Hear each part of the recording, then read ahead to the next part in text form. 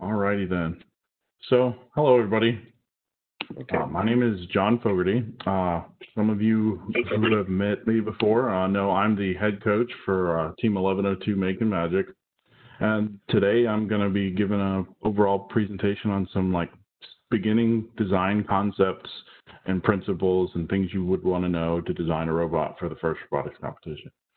I'm an alumni of the FIRST program. I'm probably one of the lucky few that when FTC first started got to go through the entire progression of FIRST, essentially. I started out in FLL in middle school back in 2006 and then got to participate in FTC team for pretty much my entire high school career alongside being on the 1102 FRC team. So I'm actually the coach of the team that I was on when I was a student. It's just funny how things work out sometimes. And so without any further ado, I'm just going to get started. And let's move right on. So I'm just going to give you some things to think about. What do you need to consider whenever you're first starting out with your robot design? The most important question to ask yourself is, when do you want to have your robot finished by? This question was a lot easier to answer before when you had more of a definitive end date to when your robot had to be done. Everybody who was competing in FRC prior to the last few years knows that we only had 6 weeks to build the robot before, but now your build season's a lot longer. But you need to have your robot done well in advance of your first competition. How long is it going to take you to make any parts if you need to fabricate them? How long is it going to take you to put them together? If you've never built a robot before, these things do take time, and a lot of the time, unless you're building something that's a kit, there are no instructions. So you're going to have to figure out how things bolt together, and it's not always the most straightforward process. And then third most important to think about is, how much time are you going to give your drive team practice? Okay, this is a competition that's not just an automated robot. It's also something that your kids have to learn how to drive, your students have to learn how to drive.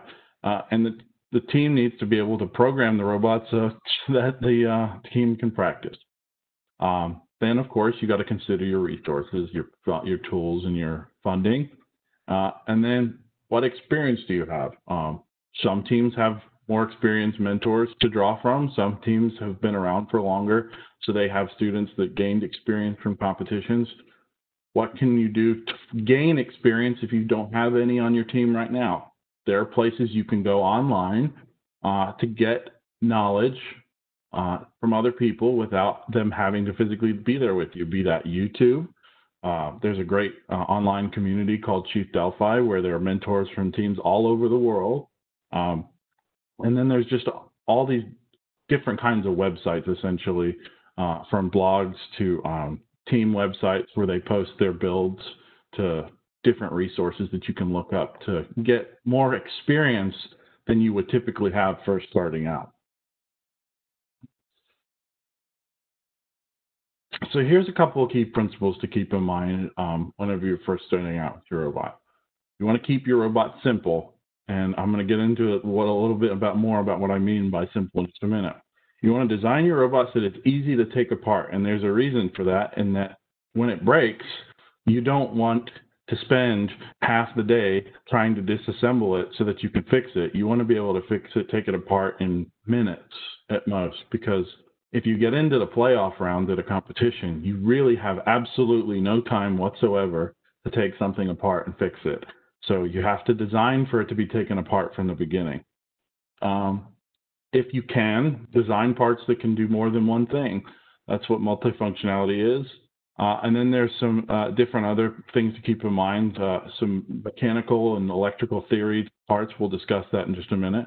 And then design of a robot is an iterative process. You don't just start with a blank piece of paper, come up with a full concept, make it, and you're done. That's not how building a robot works.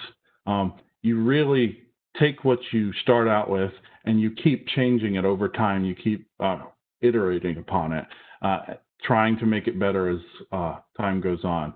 Don't just stop with your first failure or success. Keep trying to push it further. And then weight. I'll discuss why weight's important if you didn't know that already. So, of course, Simplicity is a key consideration for keeping things durable. Quote I've heard from, I actually don't know who was the first person that ever said this, but come up with a complex solution to a complex problem is pretty hard, but to come up with a simple solution to a complex problem is even harder. And once you get into the meat of designing and building FIRST robots or any kind of design work in the real world engineering space, you'll learn that this is a very true statement. There are a lot of complex solutions to problems, but the simpler ones are the ones you want to try to strive for. So what do I mean when I say design for disassembly? You got to think about things like access holes. If you've got fasteners hidden behind underneath panels and whatnot, you need to be able to make sure that you can somehow have a hole through that panel so that you can easily take your T-handle or your screwdriver or your socket wrench or whatever it may be so that you can unbolt those fasteners. You want to stick to using a standard set of fasteners. What I mean by that is don't mix metric and SAE bolts together if you can help it. Try to keep everything easy and standardized. If you want to know what my team uses, because we're heavily ingrained into the VEX Pro ecosystem, almost every fastener on our robot is 832, any length, nut size, and then we use rivets. I believe we're using 5/16 rivets if we use rivets. It depends on the use case if we're using rivets. And then thinking about gluing or welding things together, there are use cases where welding is a great idea, but and I've seen a lot of teams with successful uses of welding, but my team's never used welding once, except for like in a really odd case. So don't just think welding is the right answer. Take a moment to think about how you can make something work without that first. And then, of course, the entire reason for designing for disassembly is think about how hard it is to fix. How hard is it going to be to fix something if it goes wrong? That's the entire reason behind designing things with the thought process of making sure you can take them back apart easily again. Multifunctionality. So if you have a subsystem on your robot that you can use to do more than one thing, that's honestly a really excellent feature to have. There are teams that in previous games, we had to pick up game pieces off the field and place them into goals. They were called pick and place games. Those systems were like elevators, linear motion devices that allowed them to pick those devices up off the ground and then lift them high up into the air. And some teams were creative in that way, in that they used those same systems they used for manipulating those game pieces and picking them up in the air and putting them down to help lift their robot up at the end of the game. There are certain challenges that comes up year after year, and this coming year is going to be no exception to that. Multifunctionality allows you to save weight and complexity. It can make your robot overall simpler if you can design them properly. Just a couple of examples, just like picking up a ball and hanging from the bar, like I just mentioned, or using a rod as both a pivot and a structural member of your robot. You can get a whole lot of rigidity out of things like that if you think about it as you go. And now here's the great news flash for those of you who had never thought of it, but you really do need to do the math. Designing a robot without doing the math can make you look silly. And I can assure you that I've made this mistake before many times when I was younger. We built a 1,000-to-1 gearbox for an arm once and thought, this is going to work great. It's got plenty of torque and power. Yeah, we shattered the gearbox after turning it on one time because of the fact we never thought, can the gears handle the load that we're putting on them by the motor and the torque that the motor provides to those gears? Yeah, it was a really sad time for everybody involved. There are some great tools out there that can help you figure these sorts of things out. How much load can a gearbox handle? How much torque do you need to be able to move an arm of a certain weight and length? What's the linear speed of an intake? What's the rotational speed of an arm? What's the rotational speed of like a shooter? all these different things.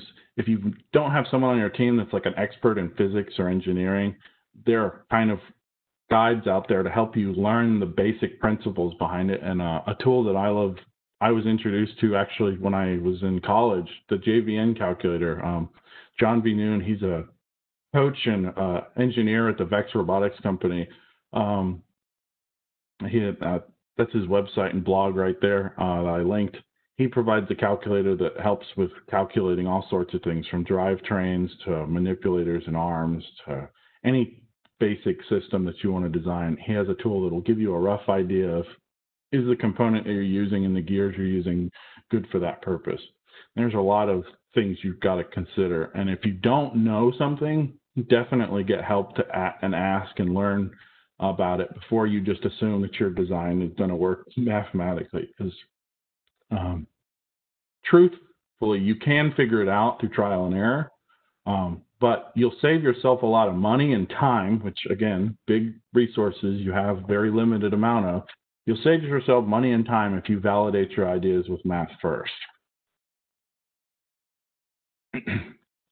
Iteration. I mentioned this before. You want to constantly rework your old ideas. Don't just leave them alone and assume that they're the most efficient version of what you're trying to accomplish. It's often good to just throw designs out and then redo them again from the beginning. And every time you start over from the beginning, you'll probably understand the process a little bit better.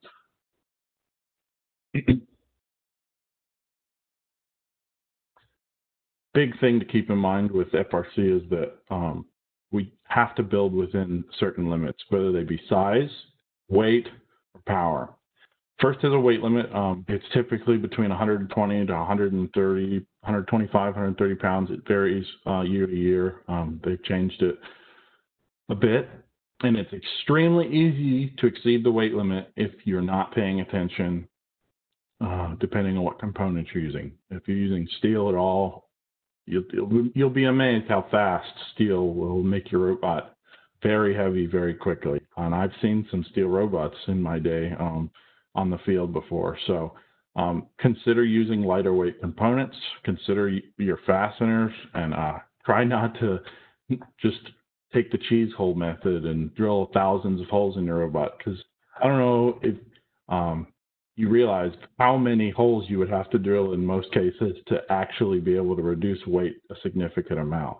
So definitely consider that weight is a key factor as you design your robot. And there are materials that will help you make it easier for yourself. Plastics like Lexan, polycarbonate, very strong and very rigid, and you can use those as structural components, or even better, just components to make up plates and such that are actually better in some cases than an aluminum would be, where an aluminum would deform and never spring back to its original shape, whereas a plastic like Lexan, if it got hit by another robot in a contact situation, it would just flex out of the way and then go straight back to where it was after the contact had been avoided.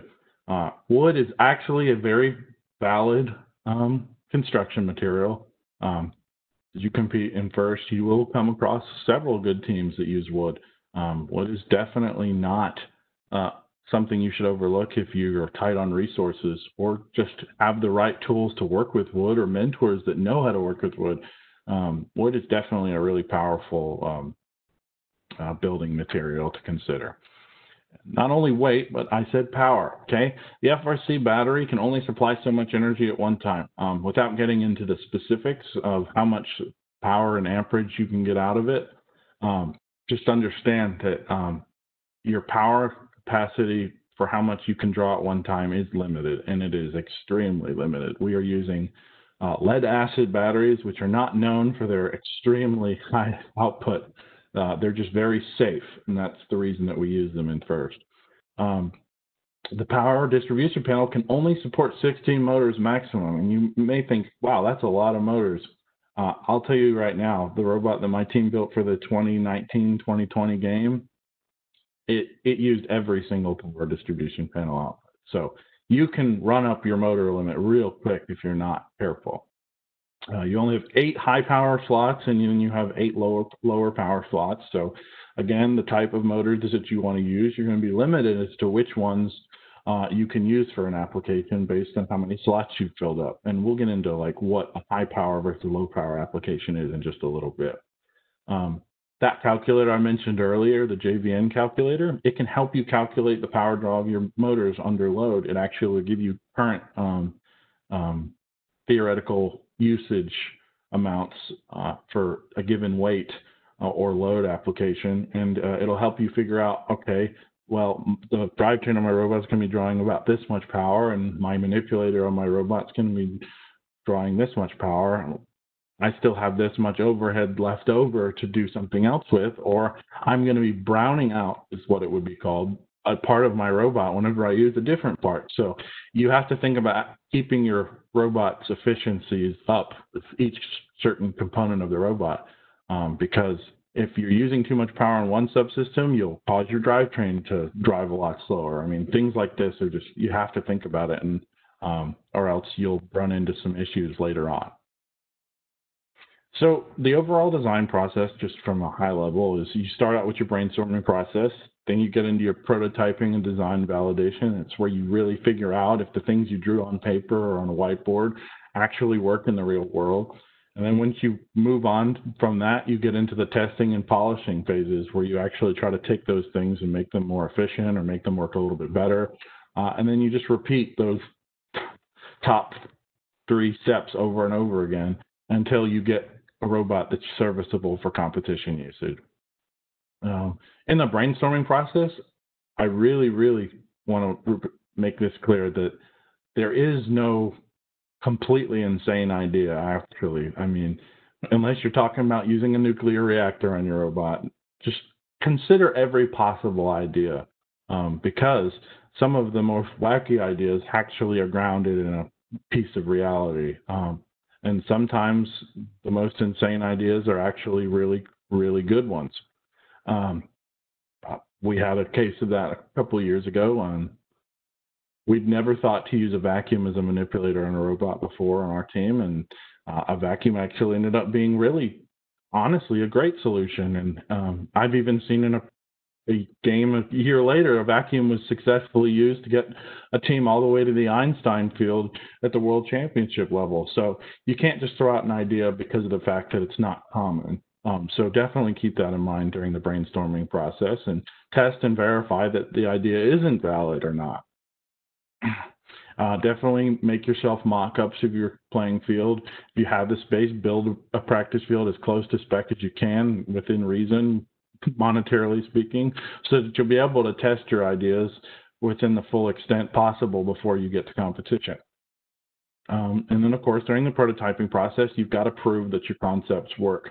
You can test out different motors. You can test out your different actuators like pistons or cylinders, validate the geometry, change it up a little bit, things like that. And just try everything you possibly can during the prototyping phase to make sure that you have something that actually really does work well.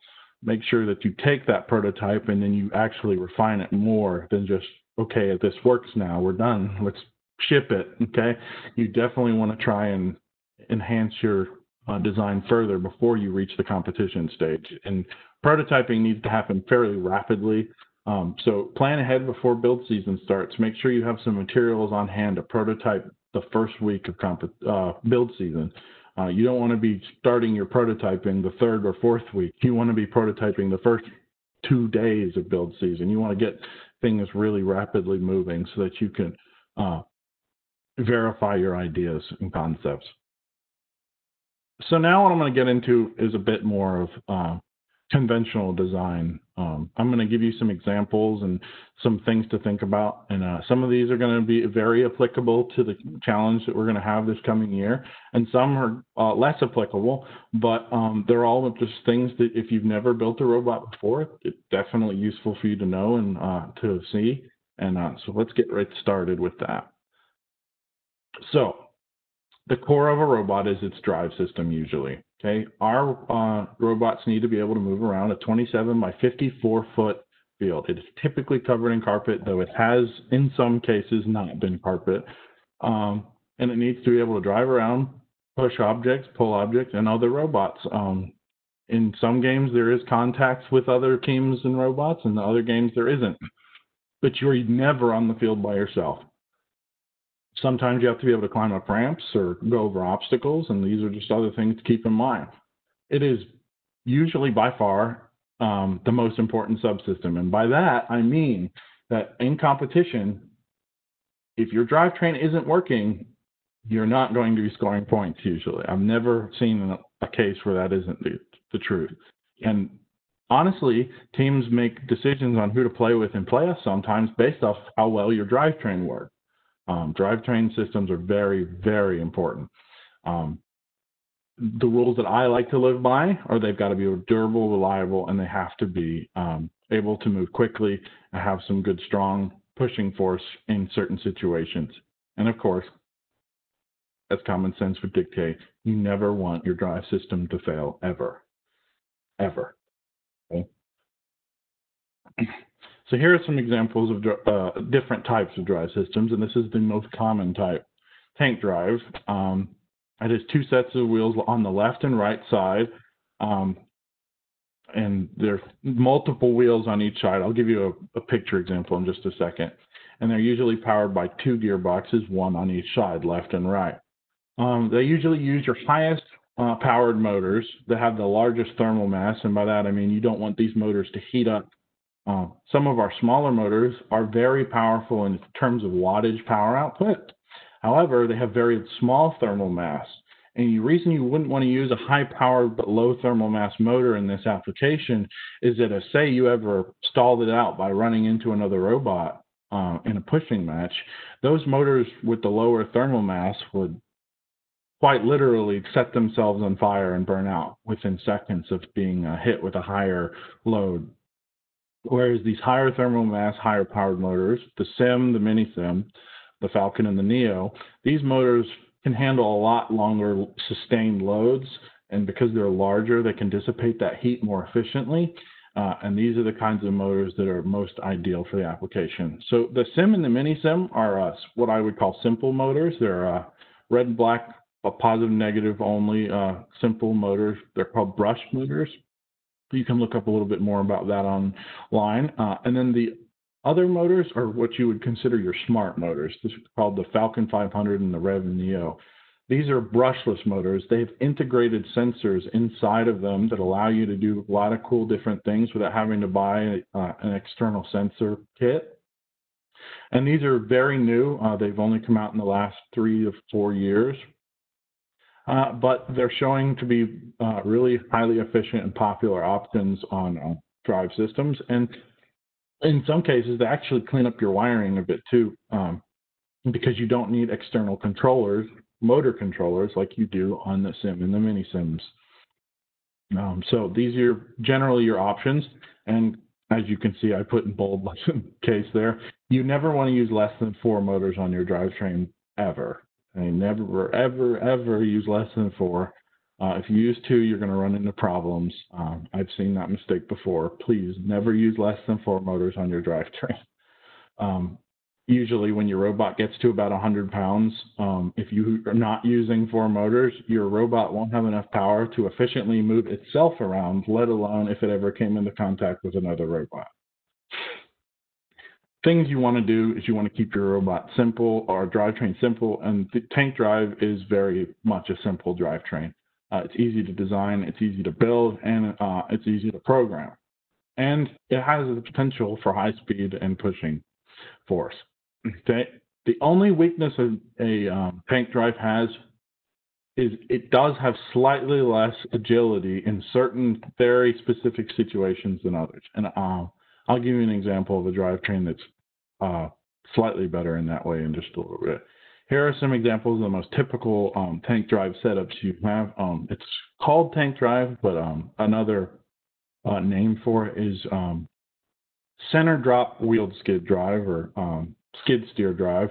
Essentially, the picture here on the right is your Andy Mark kit of parts chassis. So if this is your first year in FRC, this is the kit of parts drivetrain you will get. It comes with some very easy and simple to use instructions to put it together. Those white wheels that come with it are very grippy. They're very, very strong candidates to keep on the robot all year round. You don't really have to replace them unless you're driving it like you stole it. They're very, very robust and very easy to put together. And the reason that it's called a center drop, by the way, is that the center wheel is slightly lower than the outer two wheels, and that's just to help you have a shorter, effective wheelbase so that it's easier to turn your robot. The best example I've ever given is to someone who doesn't really understand what I mean is if you've gone to Lowe's before and you've ever used one of those like lumber carts to push things around, you'll notice those lumber carts are fairly long and they kind of teeter-totter a little bit. Those lumber carts are center drop drive are wheeled as well. They make it easier for you to turn as you're maneuvering around the store.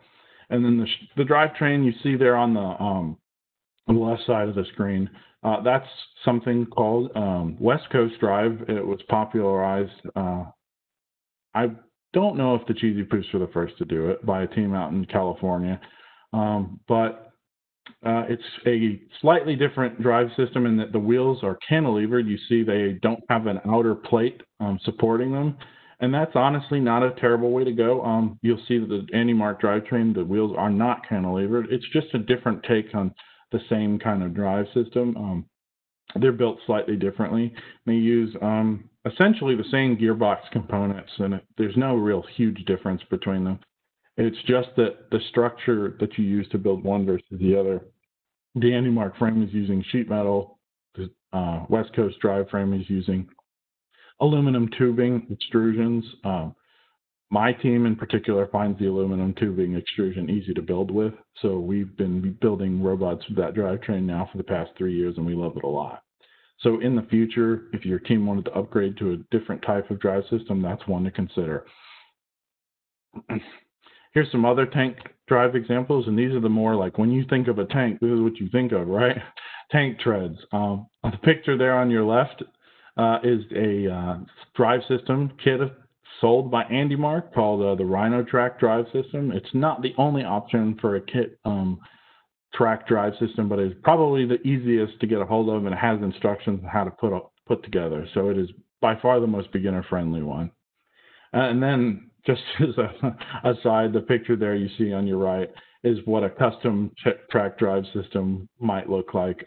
That's a 10-year-old picture right there. You can see the guy there in the picture. That's me there with my sister whenever I was a sophomore in high school. We built that track drive system using plates of small ABS plastic and Kevlar belting stretched around idler pulleys. And that was a very challenging robot to build, but it was very, very exciting to learn how that process worked to build something like that. So, I mean, and we did fairly well competitively with it too. So it was very fun to build. I believe the game that year was like a soccer style game. So there was a lot of contact. You had to play goalie essentially. And that's what the role of our robot was to play goalie with that track drive so that no one could get around us on the field. So track drives are valuable in certain very specific situations where you really need to be stout and expect to have high contact with other opposing teams. But it's not necessary. You can essentially get the exact same performance out of a wheeled drivetrain. So track drive is kind of pushing the limits of what you really need in terms of competitive advantage. Next, you have holonomic drive. There are a lot of different kinds of holonomic drive. Essentially, what a holonomic drive is, it allows your robot to move in not only in the forward, backward, and rotation directions, but allows your robot to strafe left and right as additionally. So there's a lot of different kinds. You've got mecanum drive as an option. I'll show you what that is if you've never seen one before in just a minute. H drive, X drive, Kiwi drive. Essentially, every wheel on a holonomic drive train has to be driven independently or it will not work. They are agile. They can move in almost any direction. However, they do have weaknesses. Okay, they have almost no potential for pushing force. I've never really seen a holonomic drivetrain ever push another robot or be much of a nuisance, uh, other than one type, which that's kind of an exception. I'll show you what that is in a moment. And they usually require a lot more complexity in the number of gearboxes and components you have to put together to make them work as well. Here are a couple examples. Over here on the left-hand side, you see this kind of triangular drive base. That's what's referred to as a Kiwi drive. It's a three-wheel drivetrain. It's kind of interesting, and it's very uncommon. You don't really run into those very often. Three-motor, three-gearbox drivetrain. And it allows you to move, like I said, in any direction, forward, back, rotation, sideways. All these drivetrains essentially move in almost a similar kind of way. Up in the top right corner with the green on it, that's more of a typical holonomic X drive. It's just a VEX version. I've honestly never seen an FRC version of that drivetrain, but it is a drivetrain style that does exist. Each corner wheel, just like on the Kiwi drive system, are Omni wheels. Basically, they're wheels with completely horizontal rollers staggered every half an inch or so. And because of those little rollers staggered like that, you're allowed to slide the robot around as you turn the motors counterclockwise to one another in different orientations to allow it to drive in whichever direction you would like. Down there in the bottom right is the Mecanum drive. That is I don't know how old that drive system is.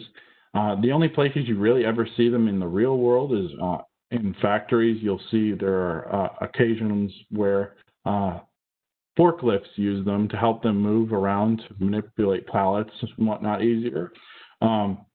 But these wheels are very interesting in that they don't have quite as much of an issue with traction as a typical Omni wheel drive system does, but they still have less traction than a standard wheel. But what they do is they allow you to vector your motion power from your gearboxes to allow you to move sideways. So you can spin the wheels, drive them forward and backward, turn left and right like a standard tank drive would. But then if you turn the wheels towards each other, you essentially create a virtual screw. If you can imagine how a screw moves in your mind, essentially that is what you're doing when you turn a Mecanum wheel towards each other or away from each other. You're creating a virtual screw, essentially, and that allows the robot to slide sideways, left to right as well. These wheels also do allow you to slide diagonally a little bit, but it's a little more complex to control them that way. And then you have the last and most complex drive system that I really wanted to highlight, and that's swerve drive. You really don't see these very often, but they're starting to become a little bit more popular. They're definitely not something a rookie team should attempt. It's something you should learn about and play around with in the future, and maybe you can come to understand them better because they're a great learning tool, and you learn a whole lot about programming and design whenever you play with them. So I definitely recommend just learning about them and maybe playing with them in your off seasons. But they allow you to control the motion of the robot almost to the point where you're basically creating a robot that can drive like a video game character. It can move in almost any direction, rotate while translating, so move forward and spin at the same time. They're basically the unicorns of drive systems. They let you do whatever you really want to do. They require 4 wheels typically, and this is one of the biggest reasons why they're the most complex.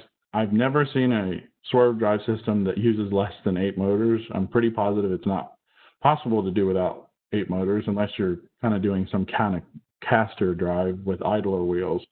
And they require the most work in terms of sensors and programming. They can be very high speed, and they can also, in some cases, have high pushing force as well. But they're very complicated, and they take up a lot of your motors. If you're using 8 of your motors on your drivetrain, you have to be very creative with how to use your motors for the rest of your components on your robot. Here's a couple of different examples of what a swerve drivetrain looks like. The one up in the top right actually is a kit you can buy from a Swerve Drive Specialties company. It's a really, really, really robust kit that's put together. And if you were just starting out and wanted to experiment with it, it's one of the options you can take a look at. Unfortunately, the GIFs don't work. The picture down at the bottom was one I wanted to show you of just like what a drivetrain looks like moving. If you go on YouTube and look up 1717 FRC, there was a video of a team from 2012 with their robot driving around in swerve configuration. It's very cool. We won't focus too much on that anymore now.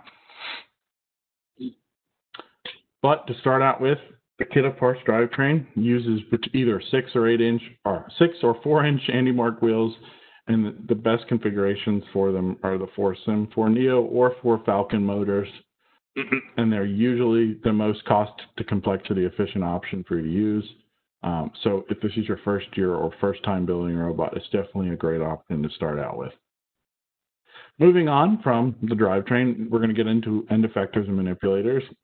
These are the things that you actually need to be able to do most of the tasks to play any given game, whether it's a game where you're picking up balls or discs, boxes, or any other object.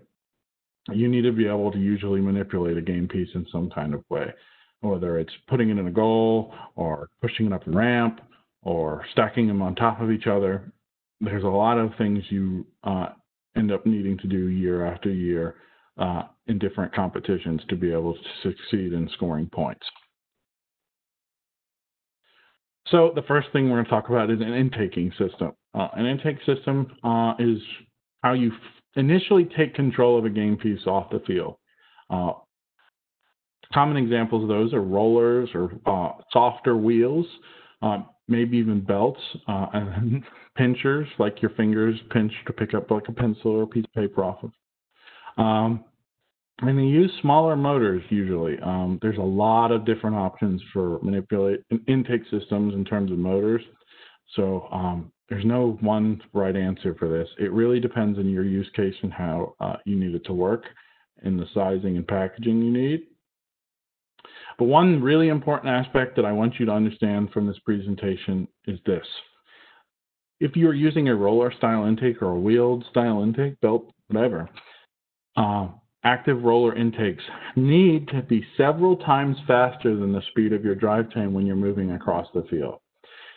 If you power your motor or your roller system by a slower factor than that of which your drivetrain is moving, you're going to run into issues where you're just going to be driving straight over game pieces. I've seen this several times at competitions, and it's just a common miss item on the design process. Make sure that your rollers are definitely spinning several times faster than the most that you typically drive your robot around. And the dimensions of this system are super important, so you definitely start usually with your intake and then design up from there, coming up with the like full package of your robot. You want to keep by the mantra that I've listed here in the heading, though. If you want to touch that game piece, you want to own it immediately. You do not want to take several seconds of your 2-minute match to just gain control of the game piece, unless, of course, we're talking about a game where controlling the game piece is all there is. There have been those in the past, but make sure that you own the game piece as quickly as possible so that you can move on to whatever you need to do to score it. Here's just a couple of picture examples of what I mean by roller intakes. You've got some wheeled ones here on the left-hand side with motors directly driving them through planetary gearboxes. There are a lot of different companies that make things called planetary gearboxes. The ones that supply first directly are Andy Mark, Vex, Rev Robotics. These companies provide very easy turnkey with instruction kind of solutions to help you power shafts to wheels and rollers very easily without too much guesswork. The picture there on the right is just a CAD rendering of a roller style intake. You've got two PVC tubes or metal tubes with hex hubs inserted into the end of them, or they don't have to be hex hubs. They can just be fixed hubs that you make out of PVC capped off with bolts or shafts running through them. And they can be free rolling or driven, and they pull in game pieces by rotating around with some kind of higher friction material on them. In some cases, you don't need a higher friction material. It really depends on what the game piece is. But these are just some examples so that you get a picture in your mind of what I'm referring to. Next, we're going to talk a little bit about shooters. This is a hint. Things I'm going in order here might be valuable to you. Shooters need to have a lot of, are probably one of the more complex systems to design in terms of an FRC like game manipulator. They have a lot of variables to think about. And if it's your first time ever making a shooter, make sure to keep it as simple as you possibly can to start out with. Make sure your shooters are rigid. And the loading from your collector or your feeder is very consistent. I've seen shooters that are very well constructed, but because of the feeding system into them is poorly designed, the shooter design performs poorly. You want to make sure you got some consistent loading into that shooter. You want to make sure that you can control it with programming to operate at a consistent speed. You want it to make sure that it doesn't wear down too quickly and it's easy to maintain. And you want to make sure that the way it behaves on game pieces is as consistent as possible. Sometimes it's not possible because the game pieces are the most inconsistent thing in the world. However, if you can, make sure that the way your robot behaves for the game piece is fairly consistent. If you were able to make it dynamically adjustable to the individual game pieces, if they were so weirdly out of flex, that's amazing. But typically our game pieces aren't that weird that you need to do that. Things that you're going to have to iterate when designing a shooter are things like compression, angle, speed of the flywheels, if you're using a flywheel type shooter, that is. And you only want to adjust one thing at a time. Adjusting multiple variables at once is very unscientific. You'll run into some weird problems if you do more than one thing at a time. Definitely adjust one thing at a time and try to dial it in that way. It'll make your life a lot easier. And take advantage of your technology that you have. Everybody's mid to high-end cell phones these days usually have a high-speed video capture mode. Take videos of your shooter as you're testing it. It'll allow you to see if there's anything that's not happening consistently as a ball or a game piece travels through it to allow you to identify problems easier. Shooters need to have highly efficient motors for spinning at high speeds for a long period of time. These are the motors that I would personally recommend: Falcon 500s, Revlines, or 775 Pros, depending on who you get them from, or the Neo motor. These motors are highly efficient at high speed, and they don't require, well, the Redline and the Falcon and the Neo do not require much gearing to make them perfect for a shooter application. The Redline does need some gearing down. It spins way faster.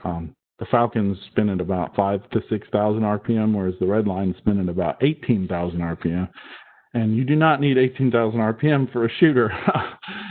You wouldn't have any torque to move the game piece at that speed anyway. You'd have to gear it down a little bit. You need a sensor. Typically, in almost every part of your robot, you should be using sensors to their utmost. But you need a sensor to be able to read your flywheel speed in this particular case, such that you'll be able to control it accurately. Your programmers are going to need to learn about things like PID, velocity control, and feed forward control to be able to take the most advantage of shooting balls accurately or game pieces accurately in a given situation. Here's a couple of examples of what a wheeled shooter looks like. The variations are endless almost. You've got dual wheeled shooters like the one on the far left. Single side inline shooters in the center here. Then you've got hooded shooters like the one up in the top right. Same thing in the middle and bottom. Those are called fixed angle or variable angle hooded shooters. So you have a single flywheel on one side and then an arc of either wood, plastic, or any other kind of material on the back side. And the compression between the wheels and that back fixed piece of material is what allows the game piece to pick up energy from the flywheel to then fly at a certain trajectory towards the goal. There's a lot of different variations and possibilities for a shooter. These are just some of the more common ones that I've seen throughout the years. The reason why a shooter is so complicated is because of all of the most mathematical principles that are involved with them. You've got velocity of the shot, you've got launch angle, whether it's vertical or horizontal. You got the spin of whatever it is you're shooting to consider and how that affects its trajectory. And does your team need to be able to adjust those elements of the shooter itself during the match? I can tell you, you do not need to make your shooter infinitely variable to be successful. You can make a very fixed angle position shooter that the only thing you're varying is the speed of the flywheel in a wheeled shooter's case. And you can vary the shot quite a significant amount to shoot at different distances. So you can actually simplify your life a lot by doing things like that. Make it as easy as possible for your drivers and for your programmers who are making autonomous programs to be able to make it so that it's not guesswork as to where they need to be to make the points scoreable. So these are just things you've got to think about when you're designing a shooter. There are a lot of variability when it comes to shooter components. The wheels are one of the most important parts when it's a wheeled shooter.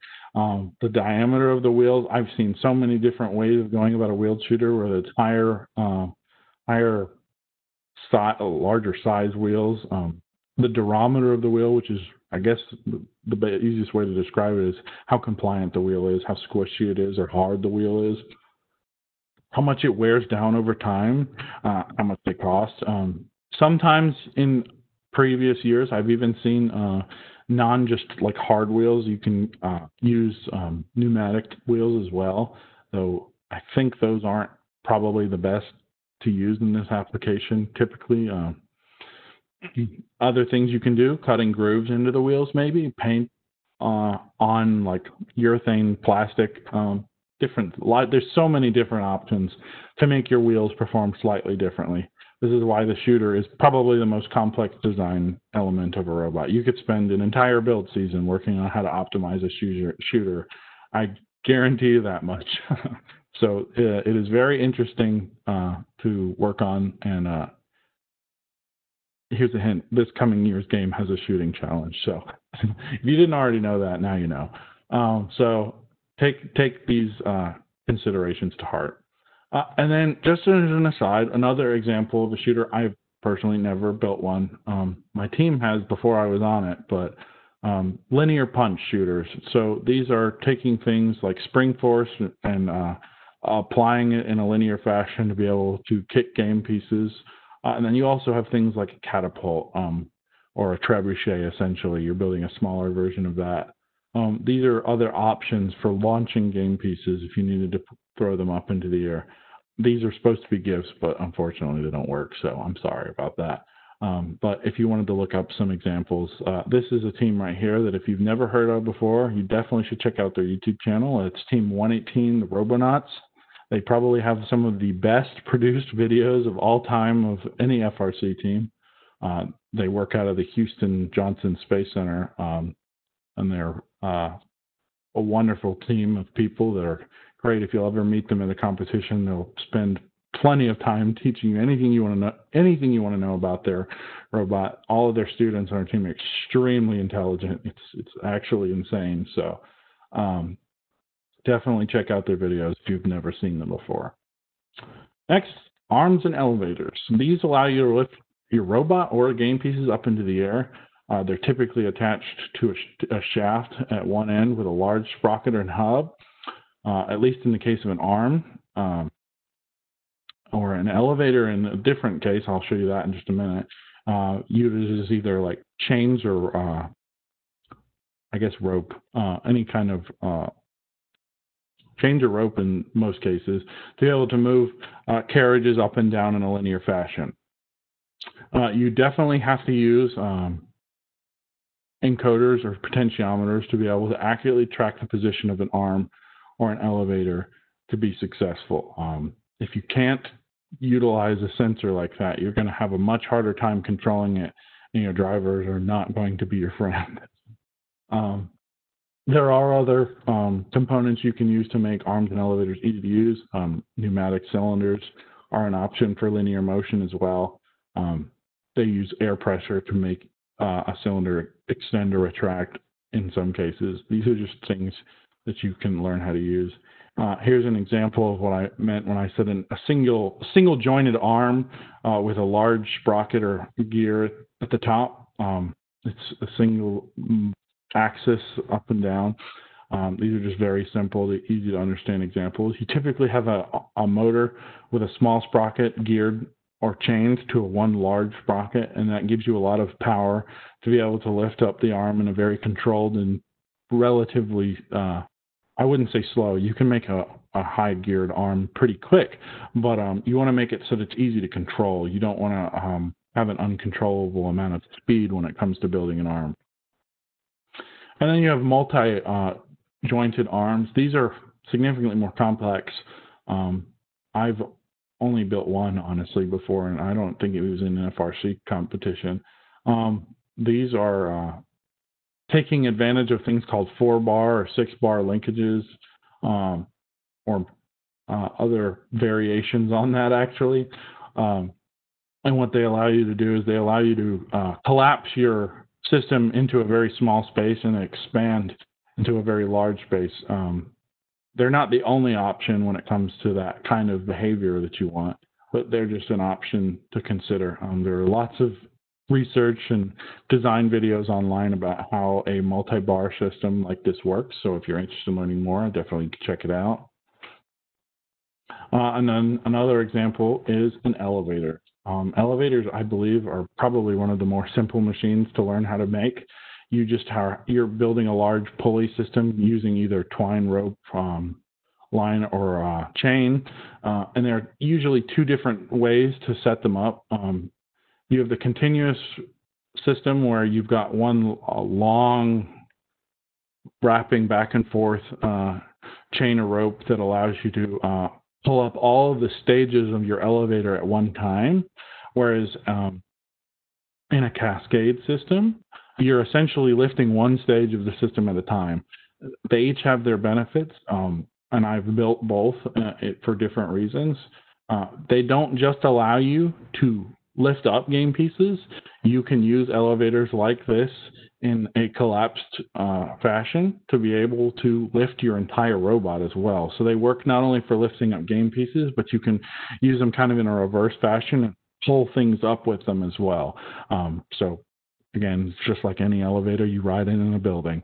They have a lot of variability and capability into what they're able to do.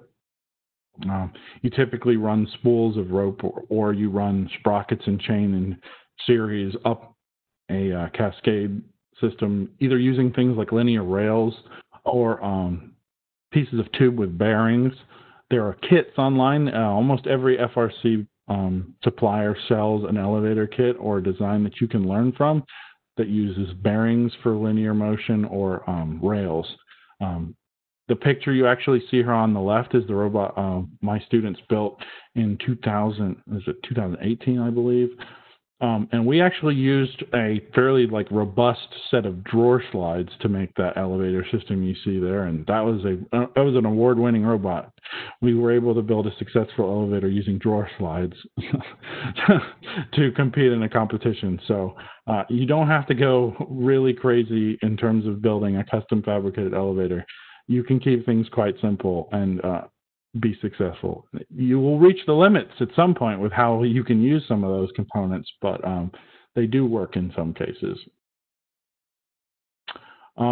Advice for arms. We talked about a little bit about weight before.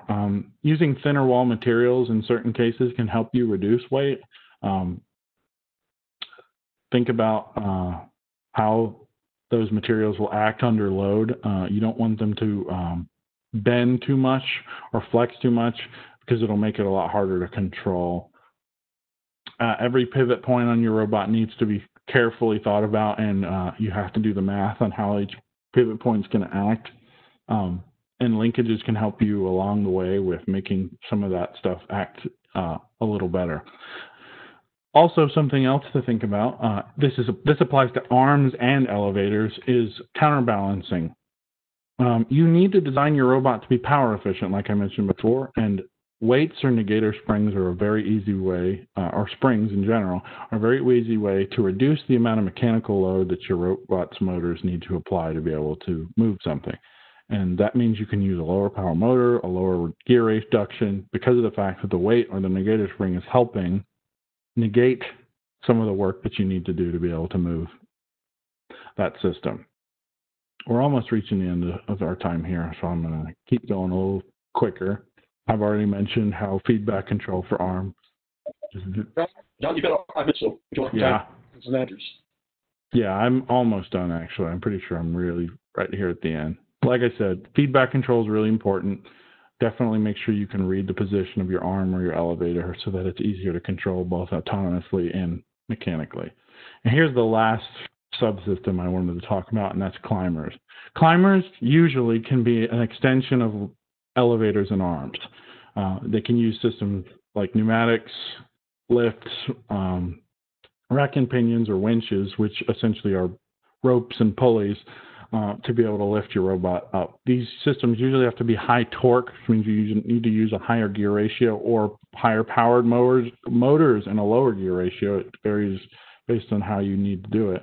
But essentially, you're lifting up the entire weight of your robot for these types of challenges. And hint, hint, this coming challenge will have a lifting component to it.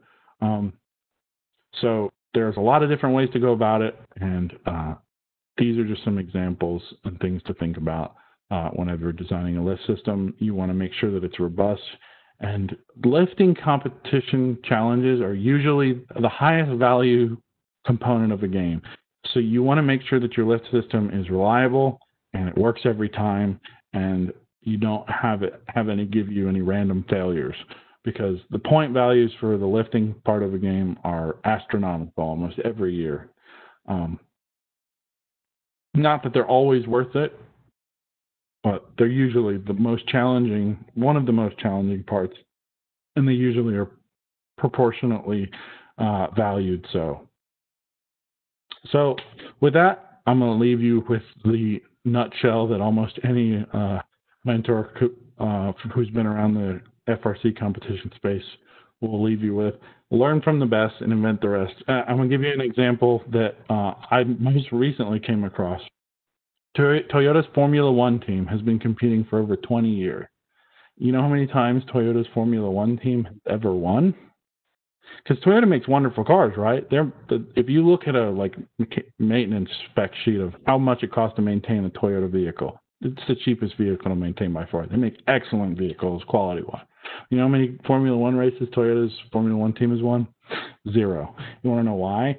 Because Toyota refuses to really hire anyone from the outside of Toyota to learn how the best practices work in Formula One so that they can improve upon themselves the winning strategies that exist.